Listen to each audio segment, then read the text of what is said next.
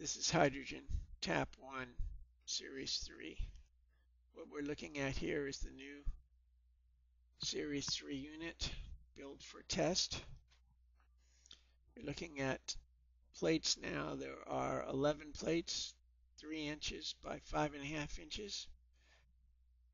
It's enclosed in a plastic tube which is 3.5 inches across. The white on the top is the hydrogen output port, and the tube on the left, the black, is the water fill port. Everything will be pressure mounted. There's going to be a rubber gasket on the top and a rubber gasket on the bottom.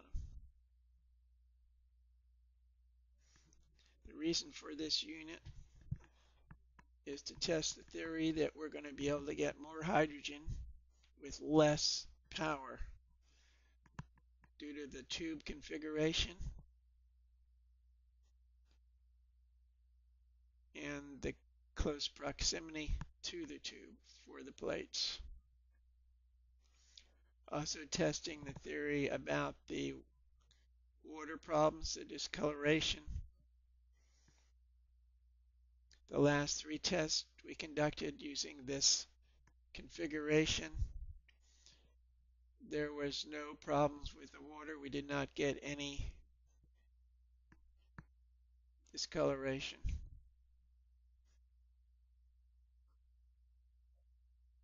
The present theory about the water has been that the minerals in the water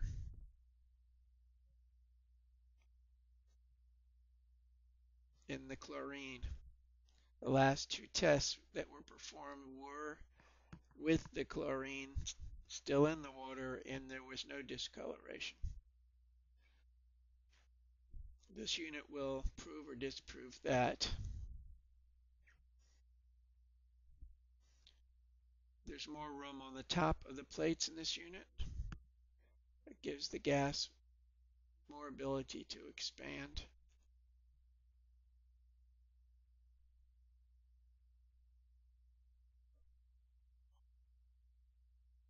There's a good shot of the electrode entry points. They go through those rubber hoses and they'll be sealed by tie wraps on the bottom.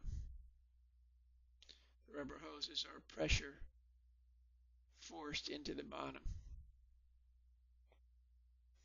It's a good view of the electrodes on the top. Positive electrodes are on one side of the plates. The negative electrodes come in on the other side. We're using alternate positive, negative, positive, negative. There are no neutral plates in this system.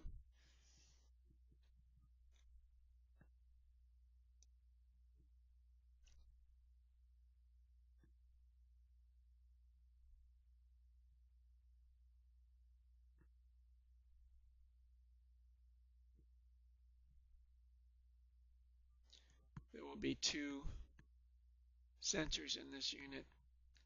Water fill high mark, water fill low mark.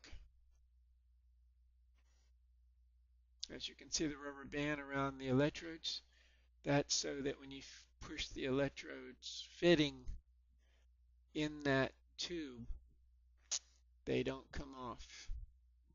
One of the problems I've had is the fit is so close that when you push the plates into that tube, we pull some of the electrodes off.